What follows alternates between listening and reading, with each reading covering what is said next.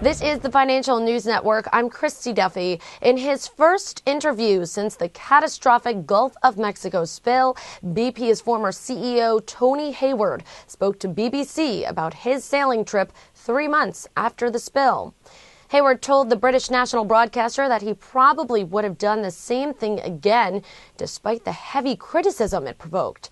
He added that he was actually angry at the public outcry it created, given the fact that he hadn't seen his son in 3 months. Hayward said, quote, "I have to confess, at the time I was pretty angry, actually. I hadn't seen my son for 3 months. I was on the boat for 6 hours. I'm not certain I'd do anything different." For more news and market analysis, stay tuned. You're watching the Financial News Network. I'm Christy Duffy.